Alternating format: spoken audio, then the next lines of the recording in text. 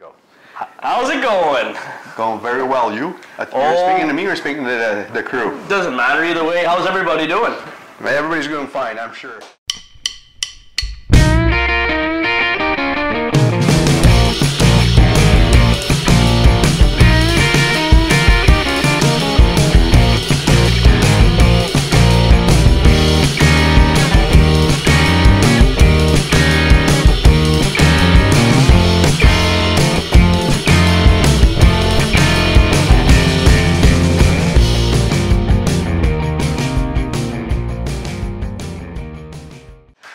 Joe's, we're here. We're here and we got a treat for you today. Oh yes. We're gonna be smoke some cheese. Yes sir, we got a whole bunch of cheese. Troy's gonna go through them and tell you what all these cheeses are all about.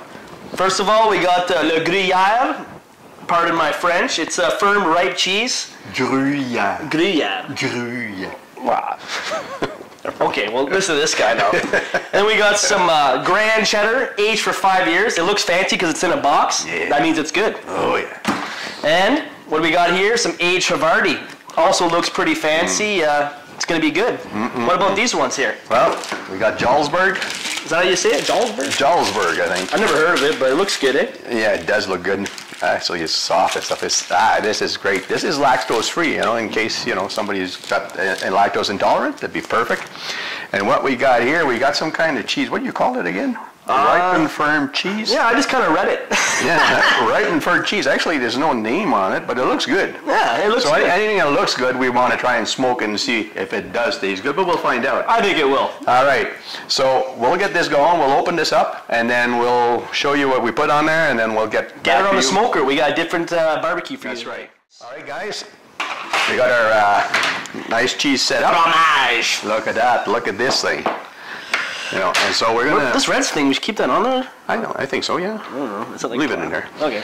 We'll see. Yeah. So we're gonna put some ice in our tray here, just to try and make sure that our smoker doesn't go too hot. We want to keep it as low as possible. We're aiming for 90 degrees. That's right. 90 or a little under. Basically it's cold smoking it. So you don't want your cheese melting through the crate and ruined. Yeah, right? exactly. You want it to stay its form. And then you'll spend, that's the idea, anyways. Then you'll spend hours. Not in our form, though. No. Then you'll spend hours cleaning the smoker after, and you don't really know what to do. Well, you will, not me, but. Yeah. All right, guys. We'll see you outside. We're gonna put this on the the smoker. Whatever you want. Yeah. Smoker. Yeah. So what you call that one again? This one? This one? La Gruyere. No, it's not Gruyere. Yeah, it is. No. Yes. Yeah, it is. Le Gruyere? Gruyere. Gruyere. Gruyere. See you outside. All right, so I'll shut.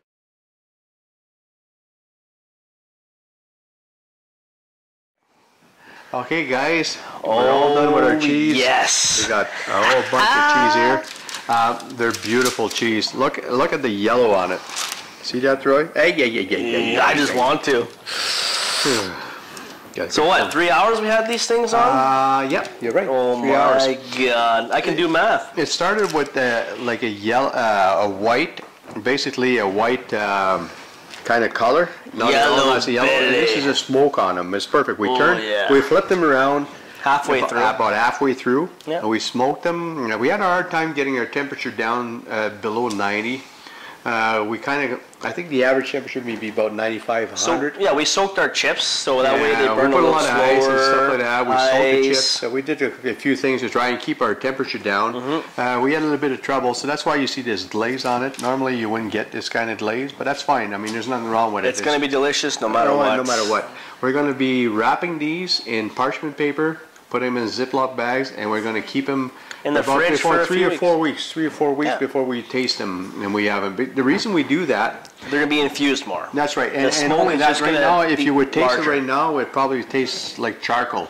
Yeah. But then the smoke's going to get in the cheese, and it's going to kind of spread around. It's going to be perfect. This cheese is amazing, and when we're done with this, once about 3 or 4 weeks from now, 2 or 3 weeks, or 3 or 4 weeks, whatever we choose. Yeah. We're going to be as long as we can wait. We're going to be making some, what do you call them? Burgers? How do you explain that to them? Burgers stuffed with smoked cheese, wrapped in our homemade pork belly bacon. Oh yeah. What else do you want? Pork belly? Pork bacon. Bacon. Yeah, well, it's pork belly. We're making homemade bacon out of it, right? Yeah, but bacon's bacon. Yeah, but it's pork belly that we're Slicing into bacon strips, I guess. Jeez, come on now. Thanks for explaining that to me. Don't forget I'm getting old. Well, I already knew that. All right, guys. Well, what do you say, Troy? Do I have to say it? Yeah, you have to say it. Let's barbecue, baby. You got to get cooler. Yeah, like that. I only do a couple. Well, we got to say barbecue. I said it. That's barbecue, baby. Okay, from Barbecue Joe's, we'll see you on the next episode. Signing out. Signing out.